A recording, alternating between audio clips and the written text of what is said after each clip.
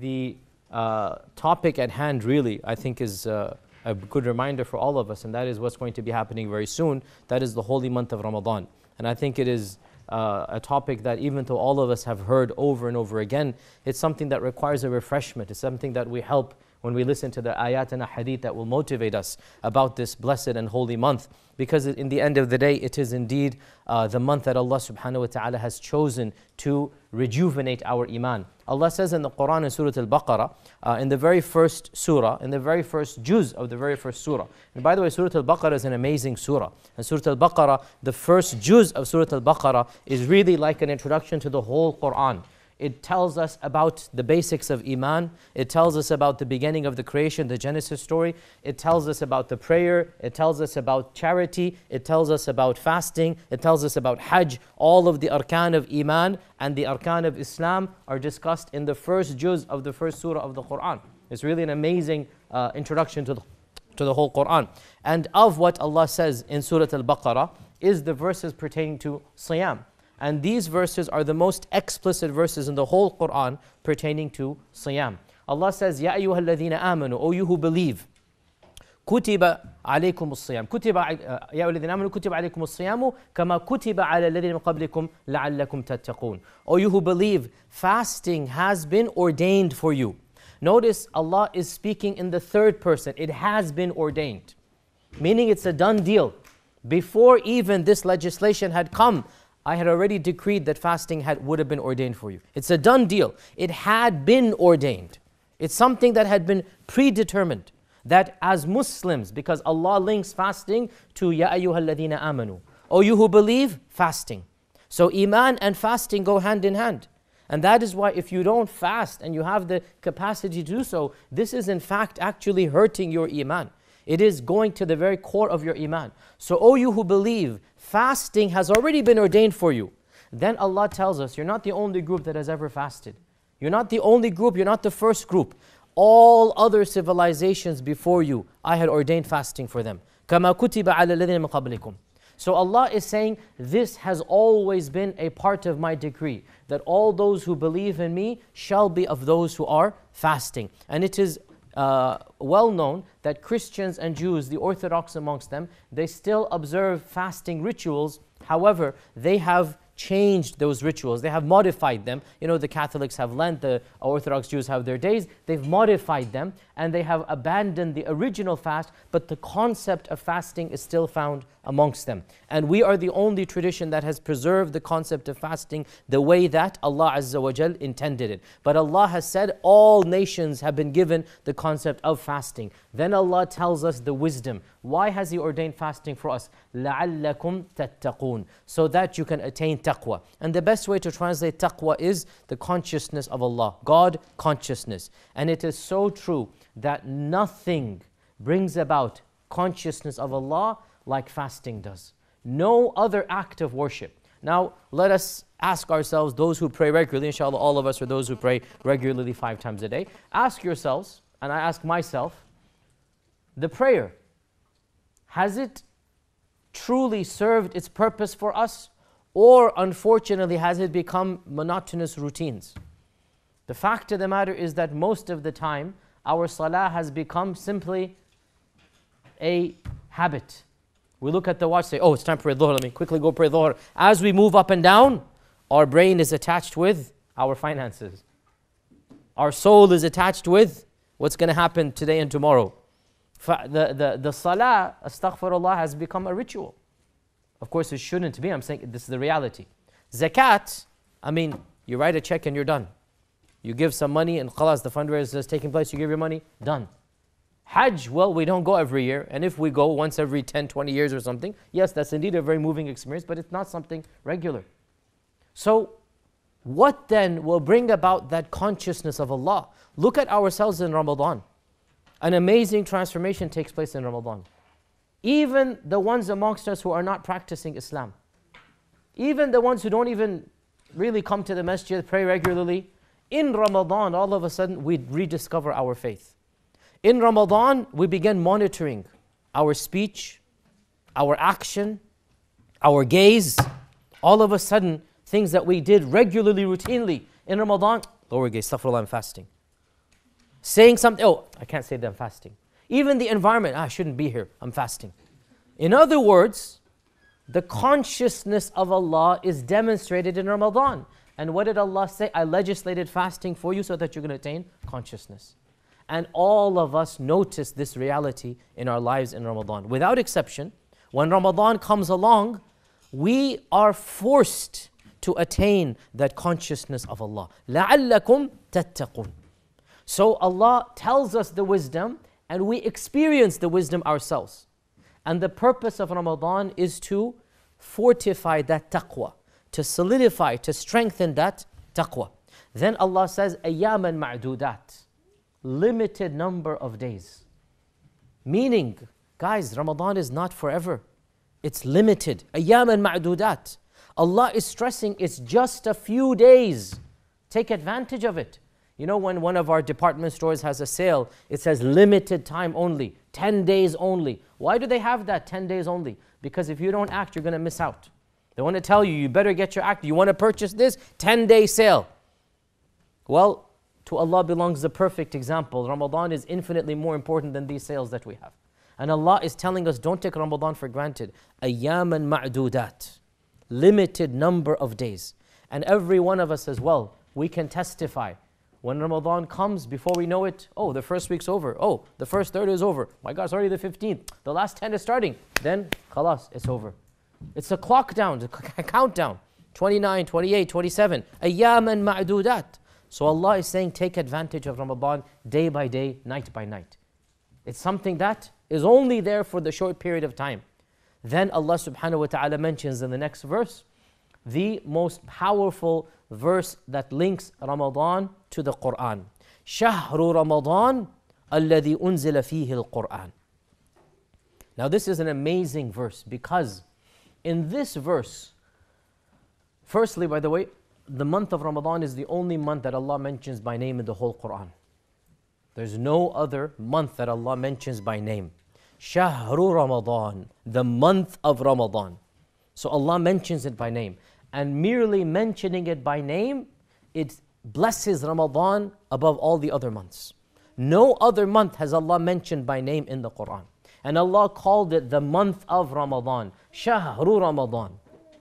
Then, secondly, what's really interesting here, Allah didn't say the month of Ramadan is the month of your fasting. No.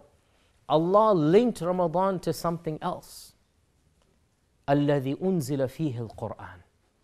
The month of Ramadan is the month of the Qur'an. The Qur'an tells us that Ramadan has more of a linkage with the Qur'an than it does with the Siyam. Unfortunately, we are the ones that have reversed this. For us, Ramadan comes more about the fasting than the Qur'an.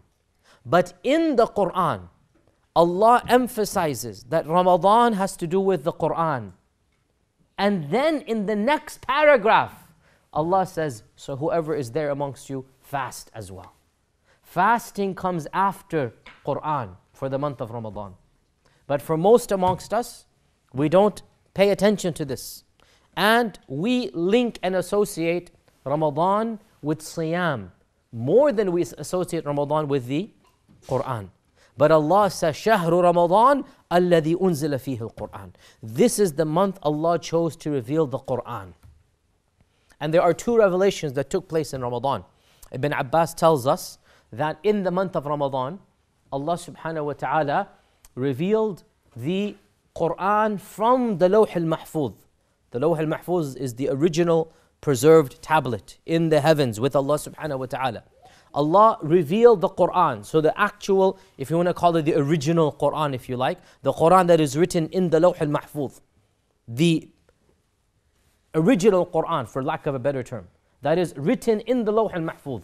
Allah sent that copy of the Qur'an down to the lower heavens in the month of Ramadan. The whole Qur'an physically came down to the lower heavens. And Ibn Abbas says Allah housed it in a abode, in a chamber called Baytul Izzah, the house of Izzah. It is the house of honor, the house of glory. This happened in Ramadan. So the physical mushaf that Allah wrote in the Lawh al-Mahfuz came down in the month of Ramadan to this lower heaven. Then, in the month of Ramadan, according to most scholars, on the day after Laylatul Qadr, whenever it was Laylatul Qadr, the next day, the next morning, Jibreel came to the Prophet ﷺ in Ghar Hira and said to him, Iqra. So the story of Iqra actually takes place in the month of Ramadan on the odd day following the odd night of the last 10 nights. Which night we don't know, because Laylatul Qadr is shrouded in mystery. Either the 21st or the 23rd or the 26th or 27th, excuse me, the 29th, one of those days. Jibreel came the day after the night of Laylatul Qadr, right? You get it? The day after the night of Laylatul Qadr, and Jibreel began the actual revelation of Iqra, of the Qur'an. So both the Mus'haf and the Tilawah began in Ramadan. And Allah subhanahu wa ta'ala mentions that Ramadan is the month of the Qur'an. It is the Qur'an that came to guide you. So just like the Qur'an is your spiritual guide, so too in terms of time, Ramadan is the time guide. The book that will guide you is the Qur'an. The one time frame that you will be the most guided in is Ramadan. Ramadan is the month of the Qur'an. And therefore, the Prophet ﷺ himself established the sunnah of reading the Qur'an and listening to the Qur'an in the month of Ramadan. We learn from the hadith in Sahih Bukhari that our Prophet ﷺ said to our mother Aisha, he said, "O Aisha, Jibreel would come to me every year to recite the Qur'an and to have me recite it. And this year, he asked that I do it twice. And I have no explanation other than this is my last Ramadan." So he has a premonition that he's about to pass away. And that premonition proved to be true. That premonition proved to be true. But the point of the hadith that I'm quoting it is we learn that the sunnah of reading the Qur'an in Ramadan and of listening to the Qur'an in Ramadan. So there's two different sunnahs. You read and you recite, or listen to. You recite and you listen. And Allah Azza wa Jal sent the most noble angel to the most noble human being, so that both of them can read and recite to one another in the month of Ramadan. Every day and every night, Jibreel would come and recite and listen back and forth. And from this, later scholars have extrapolated the concept of reciting the Qur'an completely in Taraweeh. Now, of course, our Prophet ﷺ did not do this because he did not pray 30 nights of Taraweeh. Our Prophet ﷺ only prayed 3 nights of Taraweeh, and then he said, I don't want to establish this because you might think it's obligatory, and I don't want to make Taraweeh obligatory on you. So he only prayed 3 nights of Taraweeh. But when Umar ibn al-Khattab reinstituted the sunnah of Taraweeh, the later Sahaba began to simply divide the Qur'an into 30 parts, and every day would recite 1/30th because it made sense.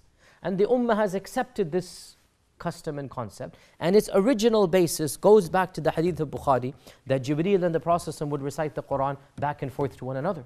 And so it is a healthy concept that yes, it is good to revive, that some masajid should finish the whole Qur'an, but it is also my opinion, by the way, that some masajid should not, because not everybody can stand an hour and a half, 2 hours in Taraweeh.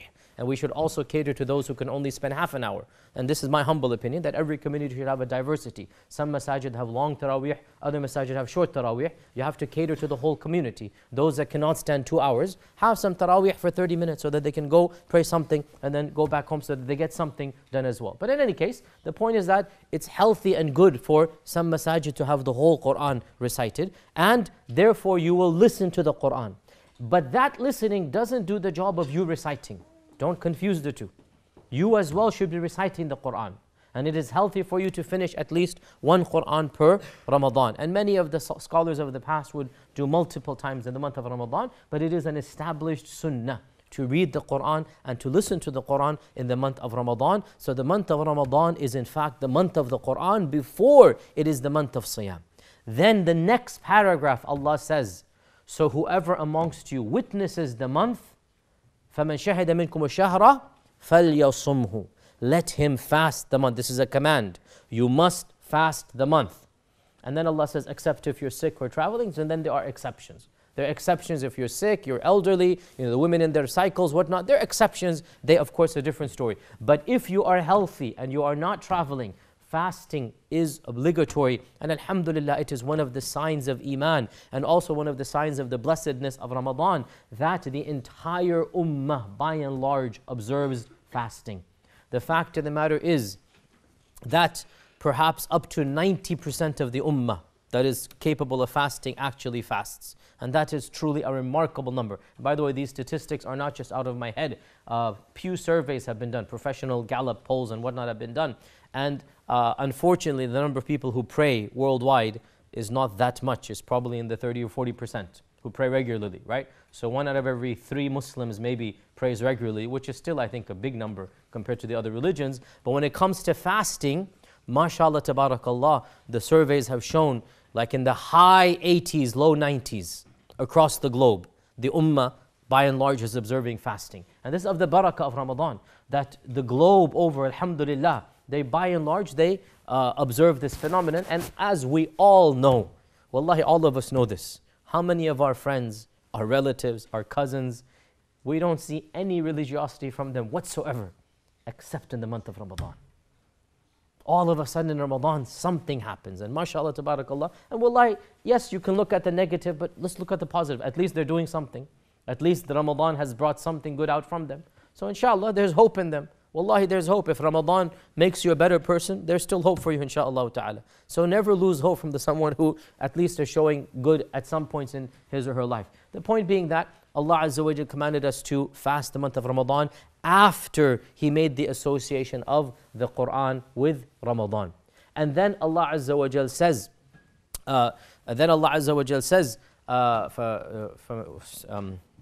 what is the verse I'm thinking about?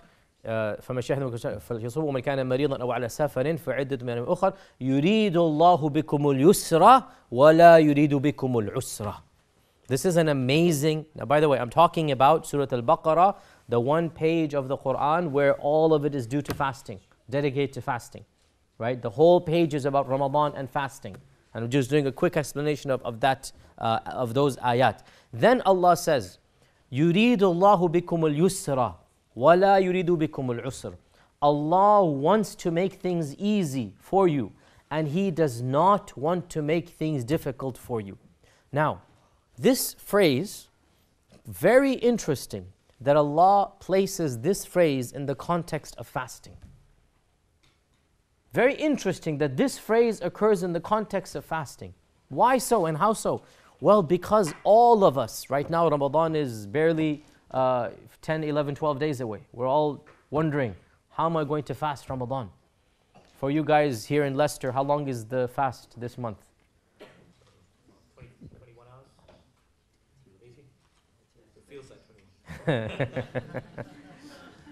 So our brother automatically says it feels like 21 hours, but in fact it's 18? Depends on which school of thought you follow, huh? That's one of your problems here up north, subhanAllah. So even if it's 20 hours, right? I mean, I myself am wondering, how do you guys do 20 hours? And you at this point in time are wondering, how am I going to do 20 hours? But you know, as well as I do, that come the first day and you sit down for your iftar, you're like, my God, wow. Wasn't that bad? We did it. And the next, and the third, and the fourth, until finally, it becomes so easy. You're like, why don't I fast every single day of my life?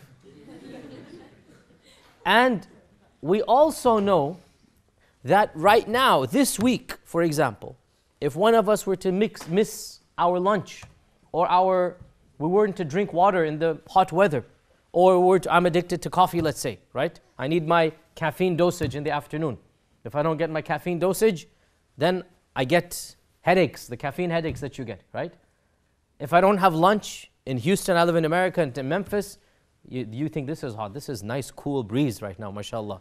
For us in Houston, where I'm raised and born, in Memphis where I live, I mean, we get the actual heat. It's very hot over there. And if you don't drink, it's very possible you get dehydrated. Regular days. But in Ramadan, subhanAllah, it's as if, quite literally, a miracle happens. Because it is a miracle. It really is a miracle. Because, try it one day, today, skip your lunch. You're not going to be able to concentrate normally. By the time 3-4 hours comes, you're going to wonder, like, how do I function? It's not going to happen. But in Ramadan, you skip your lunch, your regular breakfast, no water, no tea, no coffee, and the day goes by. Yeah, it's not easy, but it's not difficult, as I'm trying to say. You struggle a little bit, but it's not the struggle that you would do outside of Ramadan if you skipped a lunch. Do you see what I'm saying here? Right? And this is what Allah is saying. يُرِيدُ اللَّهُ بِكُمُ الْيُسْرَ وَلَا يُرِيدُ بِكُمُ الْعُسْرَ. Allah wants to make things easy for you. He does not want to make things difficult for you. Meaning, I know Ramadan is scary for you guys, but don't worry, I will make it easy for you. Allah is promising you that Ramadan is not going to be difficult. And you know, without even knowing this verse, or maybe some of you haven't concentrated on it, but you know it to be true. You understand what I'm saying here? Every one of you and myself who have fasted Ramadan in the past, we all know this verse to be true, even if we never paid attention to it. Ramadan, before it happens, we're all worried and scared. But in the middle of it, it's a piece of cake. It's not difficult at all. Why? Because Allah has guaranteed us He's not going to make it difficult. يُرِيدُ اللَّهُ بِكُمُ الْيُسْرَ وَلَا يُرِيدُ بِكُمُ الْعُسْرَ. So the point is, when we put in the effort, put in the niyyah to fast Ramadan, Allah will bless us to make the difficult easy. This is a guarantee from Allah in the Qur'an. And I testify, and I know all of you testify to this reality.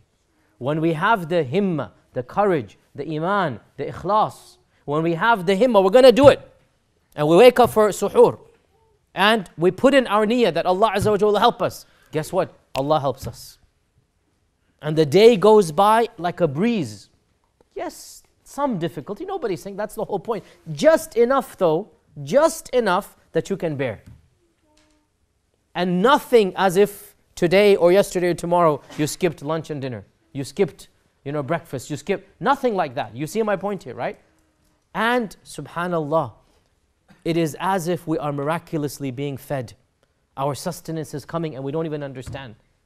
There are days, wallahi, that at least in America, maybe not over here that much, but you're sweating. You're like, where is this water coming from? Where is this water coming from? But subhanallah, it happens. And yes, finishes and goes by and the next day comes. It is as if, indeed, as our Prophet ﷺ said, eating suhoor, there is barakah in it. You eat a small amount, but it will become nourishing for the rest of the day.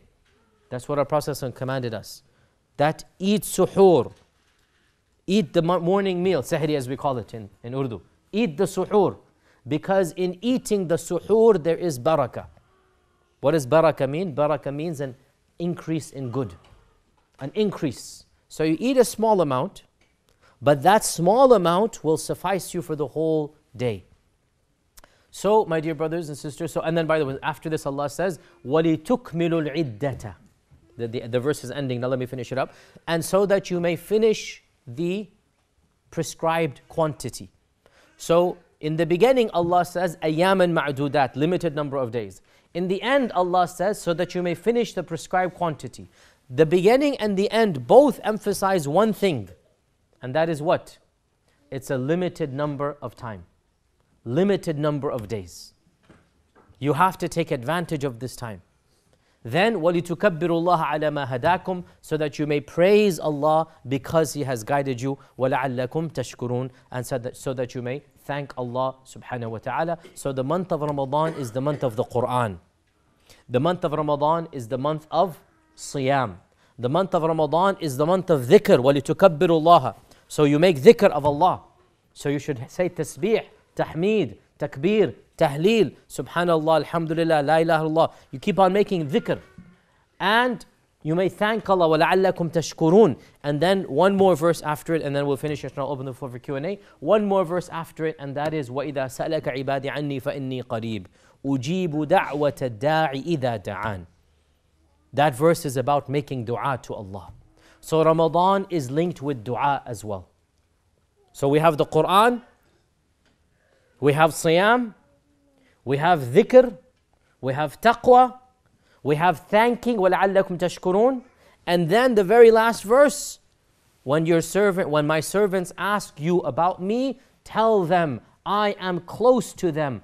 I respond to the dua of the one who makes dua when he makes dua. أُجِيبُ دَعْوَةَ الدَّاعِ إِذَا دَعَانِ. So when he makes dua, I will respond to that dua. So let him make dua to me. So Ramadan is also the month of dua. And especially right before breaking the fast.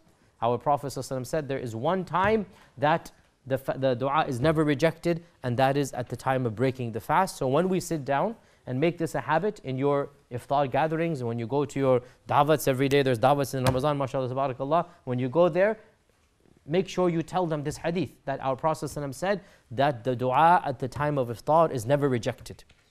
So before the iftar, those 5 minutes, 10 minutes right before the iftar, it should be the time that all conversation kind of shuts down, that people make their dhikr and their dua, because that is the most difficult time. When the smell of the samosas waft in, right?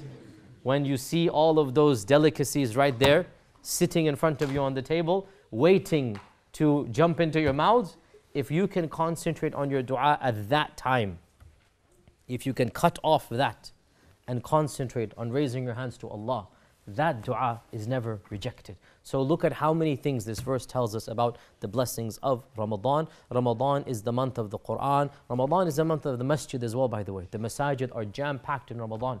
Ramadan is the month of Islamic brotherhood. Look at all of the brothers and sisters that come together in the masjid. You meet them every single day. You kind of miss it after it's over. Like, you miss the brotherhood.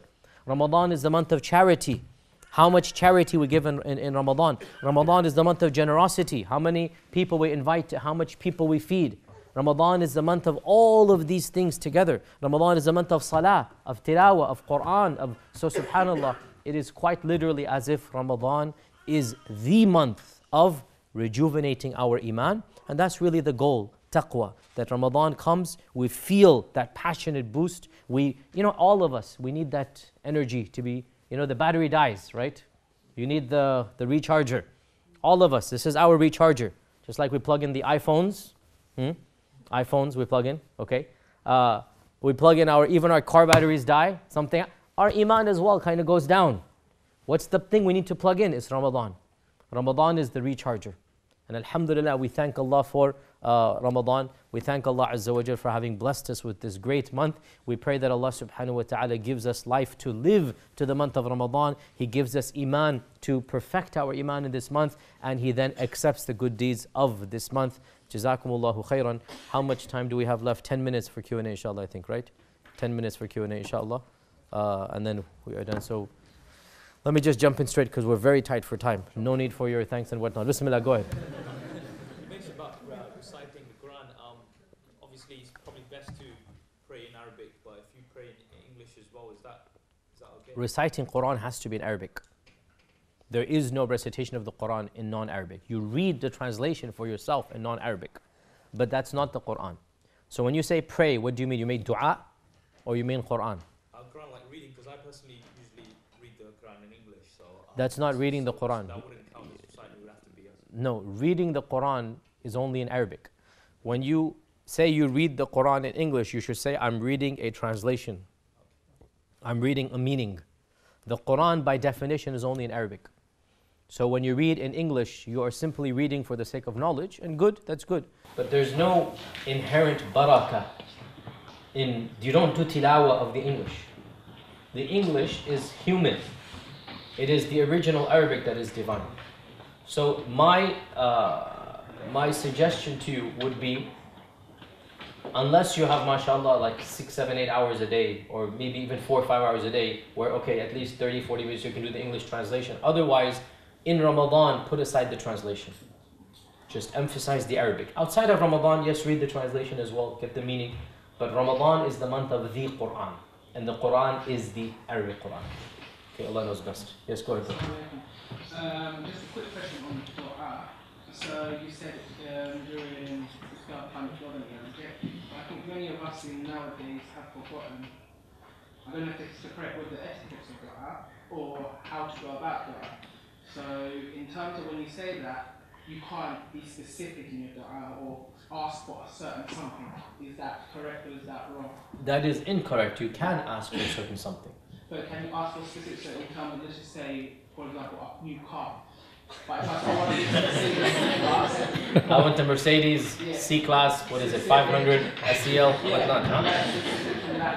Okay. So, you are allowed to ask for a, so let me categorize. There's two general types of dua, the religious dua and the worldly dua. The religious dua, you want hidayah, maghfirah, forgiveness, jannah, protection from jahannam, okay? Those du'as, you ask without any qualifications. You say, oh Allah, I want jannah. End of story. There's no qualifications. Oh Allah, protect me from jahannam, okay? You ask unconditionally because you want it. Worldly du'as, it is not wise to ask for specifics. Nor is it proper etiquette, but it is halal. There is a difference between the two. It's not haram. You want the Mercedes 500, whatever, SEL, you know, whatever it is, okay? Or, mashallah, tabarakallah, you are wanting a particular sister to marry, mashallah, right?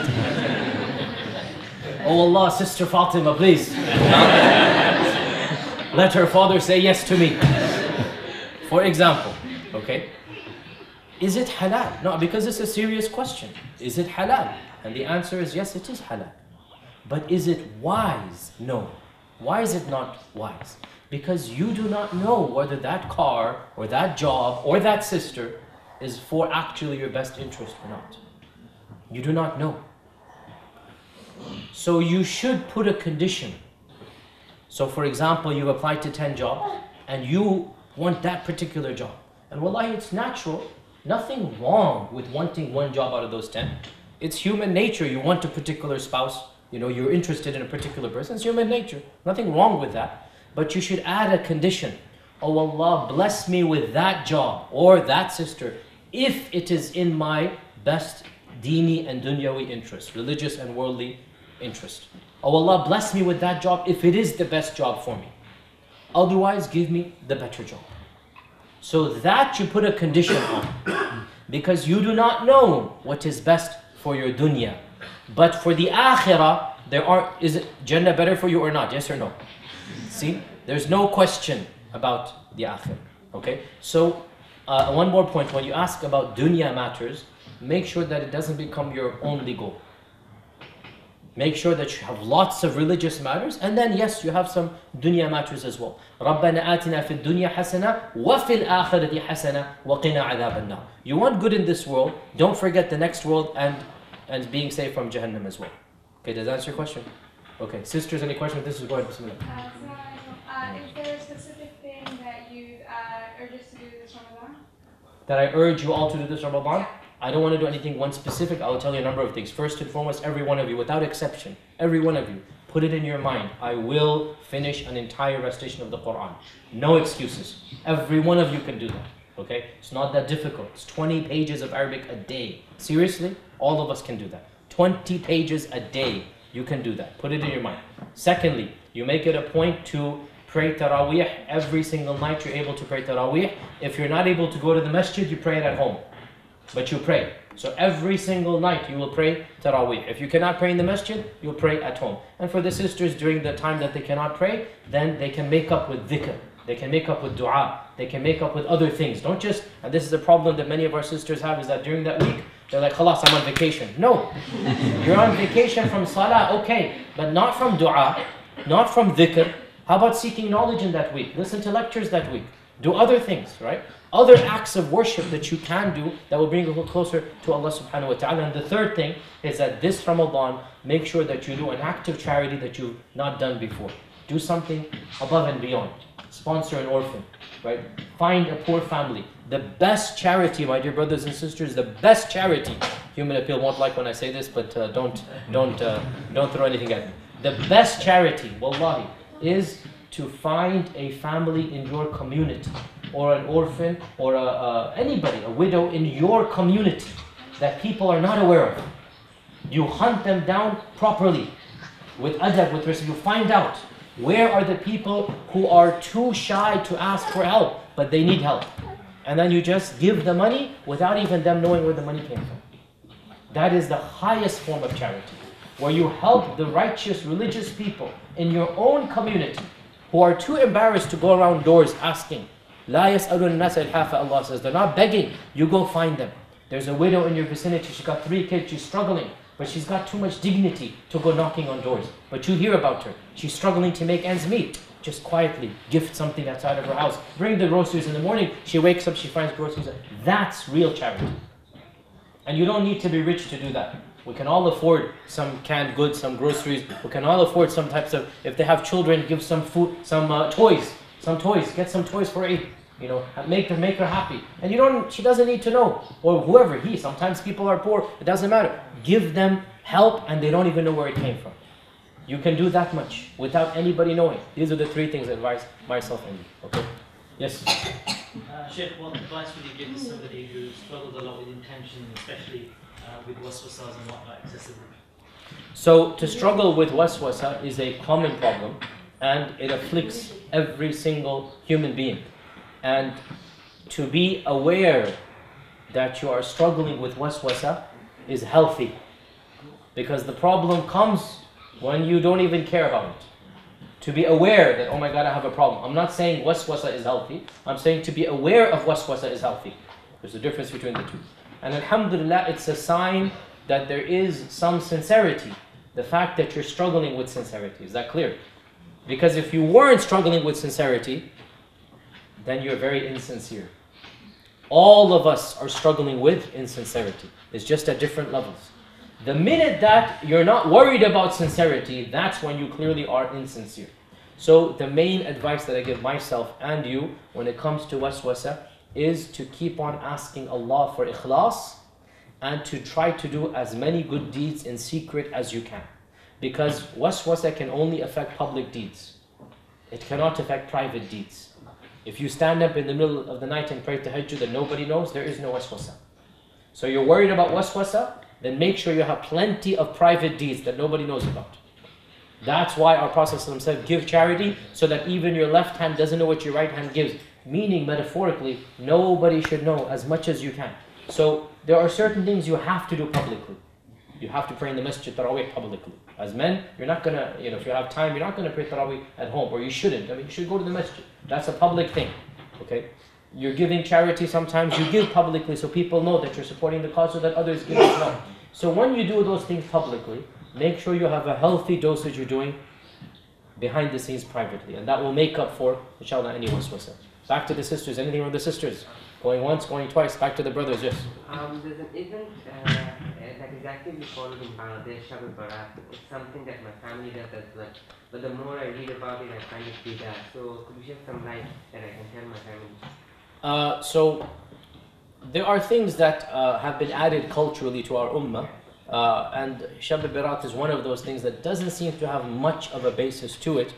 At the same time, my dear brothers and sisters, one needs to take into account the overall pros and cons of correcting and what time we use and how we correct. In other words, what I'm trying to say is choose your battles wisely. And the fact that your family is involved in, let's say, shabe-e-barat, I don't approve of it, but perhaps you trying to correct them will actually turn them off from far bigger issues. So let me ask you, you don't have to answer, I'm just speaking out loud. Is your family regularly praying 5 times a day? Don't answer, I'm just asking. If they're not praying 5 times a day, surely the bigger priority is to have them pray 5 times a day than to worry about shabe-e-barat. Okay? Is your family involved in other major sins? Is one of your members of your family opening or having a store that says alcohol, for example? Surely that sin is a bigger sin that everybody can agree is a sin. So prioritize. And if your family is at such a level, mashallah, tabarakallah, that the next issue on the agenda is shabe-e-barat, then go for it. But generally speaking, and I'm speaking from experience of our own families and whatnot, there are big problems, and shabe-e-barat or Miladun Nabi is really low on the list. And we make it the biggest problem, and at the expense of problems that are something that are far more important. So you don't have to participate, but if your family is not at that level, maybe you can put it in your heart, inshallah, at a later date I'll correct them. You don't have to correct each and every thing instantaneously. There's a wisdom when it comes to da'wah, and the best da'wah you can give as a young member of the family is through your proper manners and respect and etiquette. Realize, usually, the general rule of thumb, youngsters are not successful da'is to their parents and uncles and aunts. This is the general rule of thumb. And you will understand this when you have your own kids. When you change somebody's diapers, they're never qualified to tell you how to live life. It's just human nature. Okay? So perhaps you know more than your mother and father, but they'll never realize that you know more than them. I should say perhaps you know more than your mother and father in some areas, because when it comes to life, they always know more than you, because they have more age and wisdom than you. Right? So perhaps you're not the best person to give da'wah about shabe-e-barat to your father or mother. So give da'wah to them about manners, akhlaq, through your own manners, through your own respect, through your own treatment of them. And slowly but surely, when you win their respect, the time will come when they will come to you and say, why don't you do this? Then you will open up a polite dialogue, not an accusative, why do you do this, how do you do that? Rather, well, I like to follow the sunnah of the Prophet, and I don't find this to be of the sunnah. That changes the whole dynamics when they come to you versus you coming to them. Brothers and sisters, my handlers are staring at me and pointing at the watch and whatnot, because I have a major event in London as well. We have to drive up, and knowing your traffic in these countries and these roads, subhanAllah, may Allah make it easy for you guys, but alhamdulillah. So inshallah, I have to ask your leave. It was my pleasure to be in Leicester, and I hope inshallah next time we can come for a longer time. Jazakumullahu khairan. Assalamu alaikum wa rahmatullahi wa barakatuh.